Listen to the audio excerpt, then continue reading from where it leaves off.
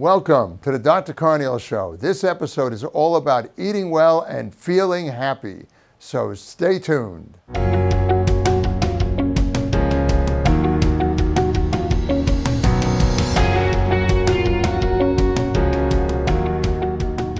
What could be better than eating well and being happy? It's a win-win for all of us. Hi, I'm Dr. Paul Carniol. I'm here with my co-host, Tara Callie.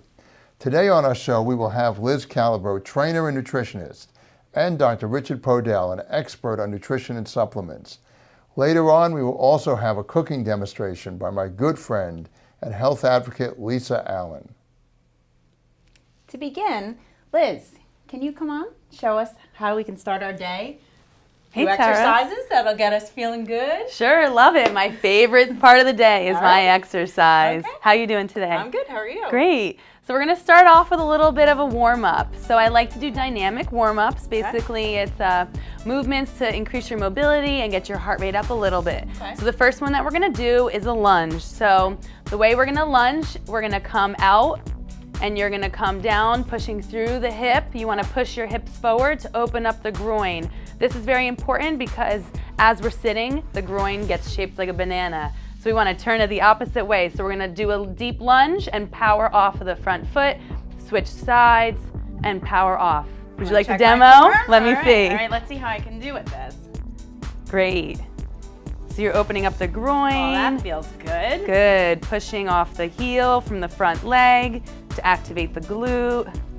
Nice job. Thank you. How you feeling? I feel good. Good. All right. Next one we're going to do is called a walkout. So the purpose of this, open up the hamstrings, which can also be tight on a lot of people from sitting, and activate the core. Okay. So you start standing up, then you're going to tiptoe your hands out till you get to a plank, and then tiptoe back and stand up. All right, let's see what you got. Is this an inchworm? Yep, yep. Okay. So you're going to inch out, activate your core, open up your hamstrings as you inch back. Perfect. Feel a little stretch? I did. Great, I love it. Yeah, me too. All right, last one is for more upper body mobility. Okay. So we're just going to open up the shoulders, very simple. Sleep like this. Yes, you know? Many people. This is great to do in the morning, as a lot of times we do sleep like this, or if you're sitting and typing, you want to open up your chest and shoulders. I'm just nervous. Okay. Well, we're going to make you unnervous. You ready? Stressed out. All right, so hands, you go up, palms facing forward, and then turn your palms away from your head, and then come back around. Yep, so hands straight up, palms face the walls, and then nice big circles. So this, you're just moving while you're doing it. So gradually you're opening up the chest and shoulders. I want to relax already. That's great, I love it. Good. So you would do those three, maybe about a minute on each, just to open up that area. Now your mobility is better, your heart rate's up. Feeling a little looser. That's great. A little more relaxed. Yes. And then we can start our workout part. Okay. You feeling ready? I'm ready. All right, cool. Ready. So the first thing we're gonna do for our workout is a push-up. Okay. So there's multiple ways to do a push-up. Okay. First, I would recommend making sure that you can use your core and your upper body can handle it. So if you want to start on your knees, you can push up this way. Now as you get stronger, you don't have to do assisted. You can come up to your feet.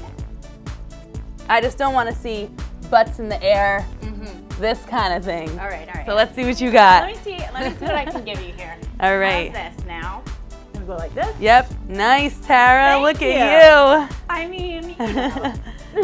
Perfect. All right, love it. So you could do 3 sets of 15 reps. Take about a 30-second break in between. Use your chest, arms, a little bit of core. Okay. Cool, got it? All right, I got it. All right, good. Next one I like to do is called the Superman. It's very simple. All of these are body weight exercises. This helps to strengthen the low back and the glutes. So you would just lay down on a mat or on the floor, lift hands and legs, squeeze, relax, lift, and squeeze. That's good for your butt. Everybody likes a good butt. Yeah, right? You know it. Good. All right. So this. Yep, squeeze and then relax. Good. So you're using your glutes, your low back. This is the opposite of a crunch. So don't forget about the low back when you're trying to strengthen your core. Good.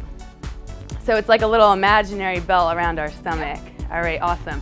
Next one we're gonna do is called shoulder taps. come into a plank position, and then you're gonna take one arm at a time, tap the shoulders.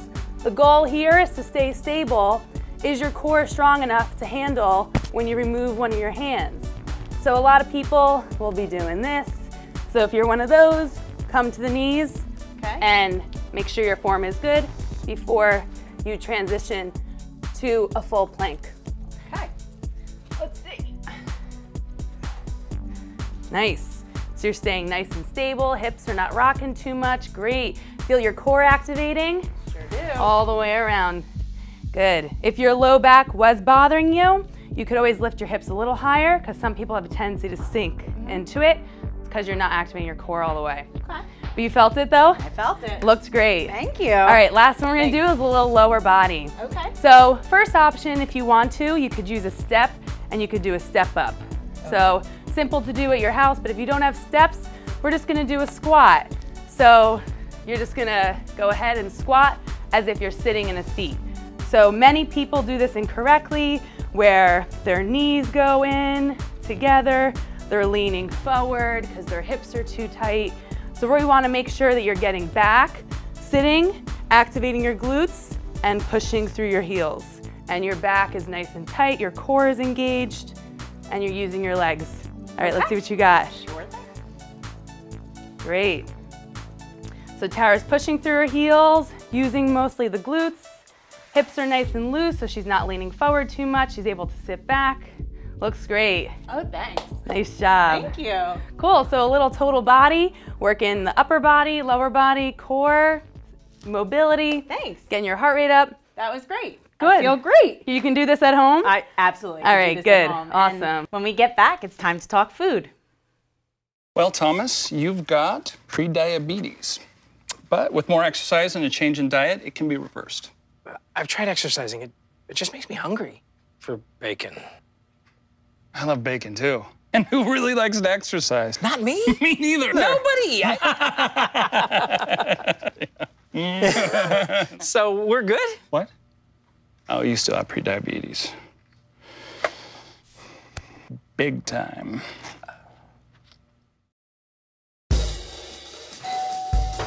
Hello. Hi, I'm from Blue Hood Stone Barns. We brought a meal for you and I'm here to serve it to you. Okay, great. Come in.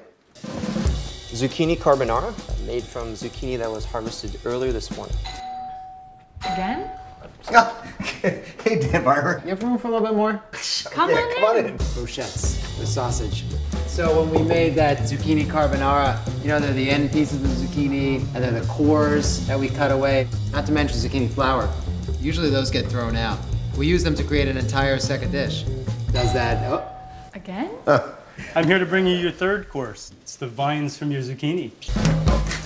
We'll have a little zucchini stem pasta. A different experience of zucchini. When we start to think differently about our food, we can get a lot more out of it.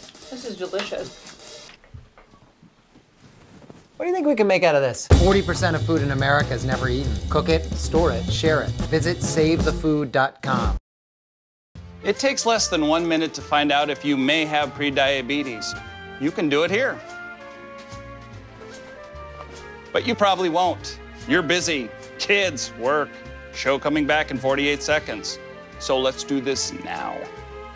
Hold up one finger if you're a man, women, 0.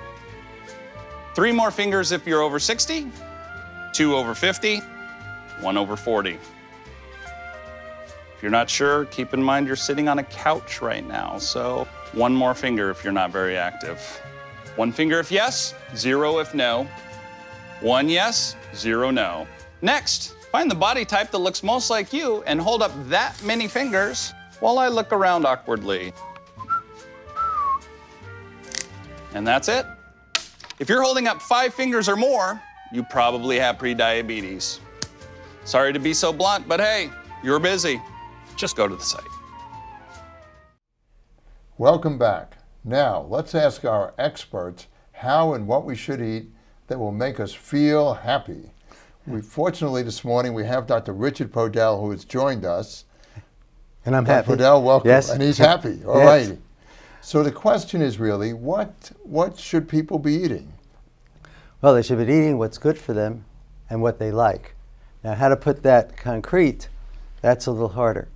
So I know you love to eat blueberries, right? Absolutely. Right. My Because you standard enjoy poodle them. likes them also. Now, there are good things that are good for you that people eat and they enjoy.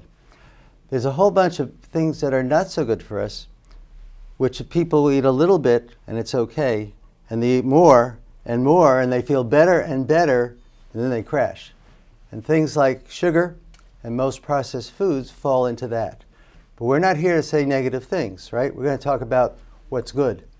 And that's going to vary by each individual, because what people like, and in general we need to pick from the natural foods, what people like are going to individually differ from person to person. Okay, now you mentioned natural food. So are we talking about just food you buy? Are we talking about organic food? About GMO food? What kind of food are we talking about? Well, this is a very controversial area. That's why we're discussing I think it. if you can afford organic, it's probably better for you, because there's a whole lot of sort of toxic things that are put in there to kill bugs that feed on plants. On the other hand, most people can't really afford organic, even though the organic foods tend to taste better. And so there what you want is fruits and vegetables, lean meat, fish, chicken. And if you can do that and find the things within that that you really enjoy, you're going to be healthier, and therefore you're going to be happier. Now, when you hear about meat, you hear about all the antibiotics they feed the animals, the chemicals they feed the animals to make them grow more. So it gets to a lot of issues. What's the story on that? Well, the story is that I don't think we're really sure. There's a lot of political prejudice.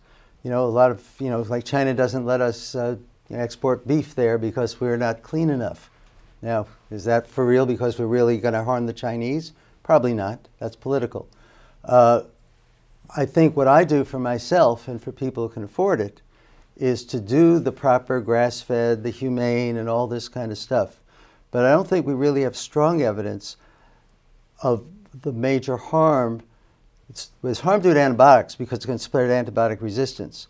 But the idea that you will eat some and it will damage you may be so, but it's not really proved. And so I think from my perspective, we really don't know. So what is grass-fed beef? I mean, doesn't all beef eat grass? I think of cows, I think of eating grass. If you let them. But if you put your beef, your cows, or your chickens in a barn, and you're going to feed them some sort of cornmeal or whatever it's going to be, and they're not going to let them walk around, you're not going to have real healthy animals.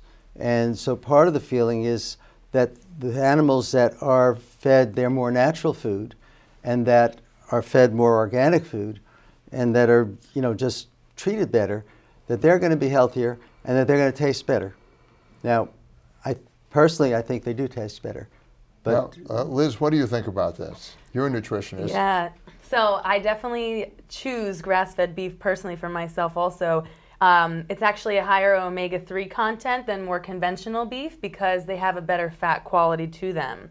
So from there, it is a lower inflammatory choice of beef than conventional beef. I also choose organic chicken more for the antibiotic reason. It is true that a lot of people do develop over the years they live antibiotic-resistant bacteria that they end up getting because they're taking in a lot of antibiotics from regular chicken and regular beef without realizing it. So even though they're not taking antibiotics for being sick, they're taking the antibiotics in from the food. So that would be my thing on meat. And then vegetables, my favorite is to look at the Dirty Dozen list every year. Have you heard of the Dirty Dozen list? No, tell us about the Dirty Dozen. Sure. So the Dirty Dozen is the 12 dirtiest fruits and vegetables for that year. So those would be the fruits and vegetables that you would want to choose organic. So if budget is definitely a concern, don't buy everything organic. Educate yourself. Look at the Dirty Dozen list. Strive to buy organic of those, and then you can buy regular other fruits and vegetables. Does that change every year? Is the same Dirty Dozen? They change them? It changes a little bit every year. I mean, what grower wants to have dirty food? I know. I wouldn't. Typical foods you would see on there would be foods that would soak up a lot of the water because some of the pesticides are getting into the fruit that way. So a lot of your, lettuces, celery, spinach, berries can be on there, as opposed to like a banana or an avocado that has a very hard outside. Yeah. Now, I want to disagree a little bit on one point here. I have practice with chronic fatigue syndrome, fibromyalgia patients, about half of whom are on disability. They have very little money. And so here we're living in, some of New Jersey areas, very affluent. I think that we should also be clear to the people who don't have a lot to afford that if they can't have organic food, there's still ways to eat healthy with the regular old food. So that's my disagreement. Yes. Okay, so besides healthy, we want foods that are going to make them happier. So what kind of diet's going to make you happier, and what's going to sort of jam your body up and make you less happy long term?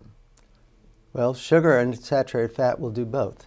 They will get you happier in the short run and get you sicker in the long run and in the medium run. Maybe you can tell us more about that. Oh, that's all there is to say. Well, I would say definitely sugar helps your body to release serotonin, which is your happy-go-lucky hormone or neurotransmitter. So now you feel good, you got a little sugar in you, but then of course everything in moderation. You want to have a little piece of dark chocolate as a treat. Once you go to be a little too much and you have too much sugar in your diet, that's what actually is going to start to inflame you and cause certain diseases and make you less happy. Now, but we keep dark chocolate in the office for all the patients because it has less sugar, has antioxidants, and makes you feel good. So are they allowed to eat the dark chocolate? I mean, in our office they do. You have a piece or two of it. Paul, It's in moderation, and I feel like for me, I have, after I have lunch every day, I have a Dove dark chocolate, and that for me is kind of gives me a little sweet, gives me a little up, and then you maybe don't crave so much later in the day, but you have to be mindful of it too. You have to, your own ways, your own cravings and such. If you're going to eat dark chocolate and then it's going to cause you to eat the whole bag, you probably should stay away from it. Yeah. There was an important experiment done with feeding people sugar in a disguised liquid. And what they found is that the people who tend to put on weight, if you, before the meal, you pre-feed them with some sugary thing, they're going to eat more. But regular old people who tend to be thin, like yourself, I expect, you give them the sugar before the meal, they're going to eat less. That is, the sugar satisfied their need to eat, where there's a whole bunch of people where priming you with sugar makes you want to eat more. And so those people have to know who they are and adjust to that. You can eat probably one dark chocolate, I'll bet. See, what I usually do, if we're going out, say to a party or a big dinner, and I don't want to overeat the meal, before I go out, I'll either have some protein or some vegetables or some fruit. So I'm half full at least before I get there. So when I get there, I'm not ravenous, and then I can restrict my eating more. Whereas otherwise, if I get to dinner and I'm hungry, I'm going to eat the first thing that comes out, which is that big basket of bread. Okay. But You want to know a fun fact about the bread? So I always used to work in a restaurant, and then having my nutrition background, that's why I know this. They give you bread first to stimulate your appetite because you're feeding yourself with carbs first, which, like Doctor said, most people will be hungrier later. When you eat the bread, you're more likely to order dessert. Yeah. That's a good point. That's a really good point. If I ate before the meal, I would eat more at the meal. And Not if you had protein, it would slow you down. No, that wouldn't. That's simply, there are two different groups of people there. And you have to know who you are. Of his own, of his body type. Yeah, absolutely. Now, what about an apple? Would an apple slow you down? I never tried that. What do you think, Liz? Well, I always tell my clients, just be mindful. But in general, if you do start your meal with a carb, you might be hungrier. And if you started it with a protein, you might be a little bit more satisfied because protein does help to stabilize your blood sugar. So maybe for an appetizer, can you order some, shrimp or a little bit of a salad, maybe with some cheese to get some healthy protein in, as opposed to going right after the bread. All right, well, that's very important. That was a great discussion about how to eat to be happy. And now over in the kitchen, we have Lisa Allen, who's going to do a food demonstration on how to make a very good snack. Hi, I'm Lisa Allen, and today we're going to talk about foods that make you feel good. And I've got a recipe for you that's a twist on an old American favorite. It's the peanut butter and jelly smoothie. So I don't know about you, but it makes me a little nostalgic. And the best part is, it's a no-fuss food. You're going to be done with this in less than 5 minutes. So let's get started. Okay, I have very few ingredients, which is really good. And I'm not going to dirty any pans. I have one little blender here, which is my Vitamix. And we're going to start with peanut butter. Of course, it wouldn't be the same without peanut butter. You're going to notice I have 1 scoop of peanut butter. Now, you can do more than this. However, this has a lot of fat. It has a lot of protein, but it has a lot of fat. So if you're going to watch your fat content, I would suggest just 1 scoop. The next is fresh strawberries. Now look at this. These are amazing. And you're going to notice I did not cut the tops off. I'm a bit of a greenie, and so keeping this on gives you a little extra vitamins, but for those who don't want any green in their smoothie, please feel free to cut it off. So we're going to throw that in. And then we're going to use a little bit of chocolate protein powder, if you can see that. Now, protein is an essential building block for you, and I try to sneak in protein anytime that I eat or drink. So I would say you could do a chocolate, because I'm a chocoholic, or you could do a plain protein, a vanilla protein, whatever you prefer, but definitely put a little protein in your smoothies. Okay, moving along, we're under 5 minutes still. The next one is a little bit of a secret. This is a frozen banana.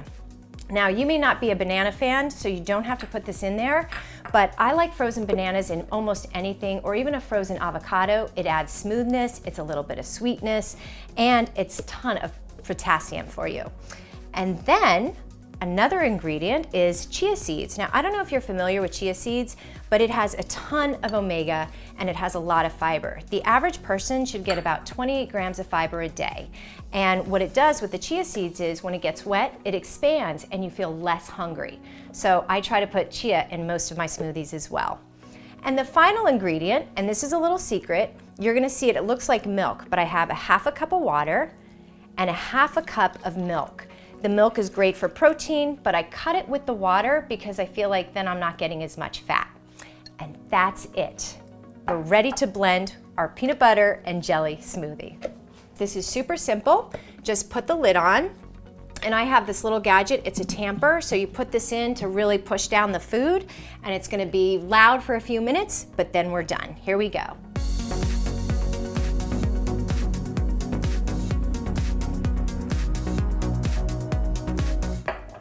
We're gonna feel satiated, and it's gonna be delicious. I promise you, for all those that grew up on peanut butter and jelly, this is for you. Bottoms up. That was fantastic. A quick way to make a delicious, healthy snack. Another big issue is the role of supplements. Should people be using supplements? Should you take them? What should you use? So I turn this over to all of my experts. Tara, what do you think? I happen to use supplements mainly out of convenience, to be honest with you. I'm a mom, I have 2 kids, I have a job, as you know. So protein powder and protein bars for me kind of are just something that I can grab and go and get a good amount of protein in, get full, and be able to get whatever I need to get done. And Liz and Dr. Podell, what do you think about supplements? Well, you know, the supplement industry is huge nowadays.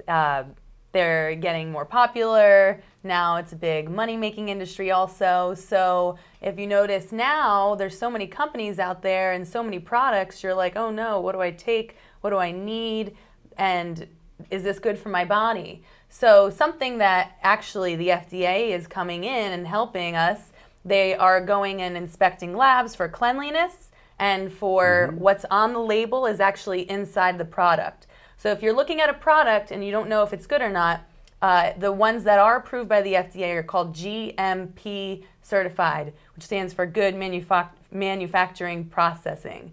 So those GMP certified supplements are a little bit of a higher quality, especially there's a lot of supplements that use proprietary blends in them, which is where on the outside it just says proprietary blend. Let's say it's a pre-workout, for example.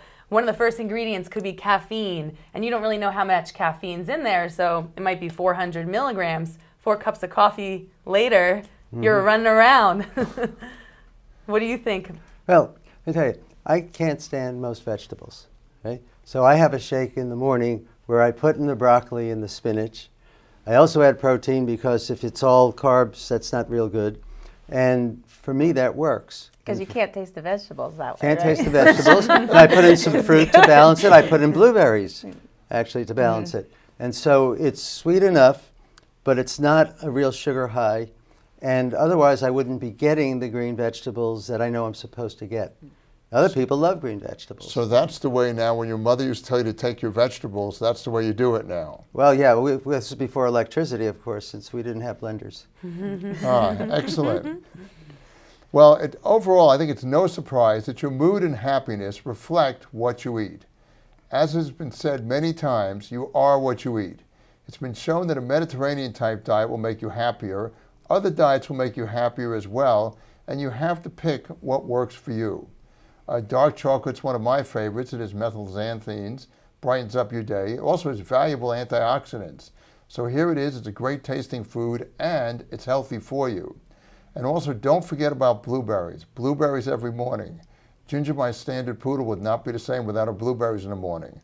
So remember, the wrong food will let you down and ruin your mood. So pick your meals and snacks carefully. I'm Dr. Paul Carniol. Thank you for joining us today. See you soon.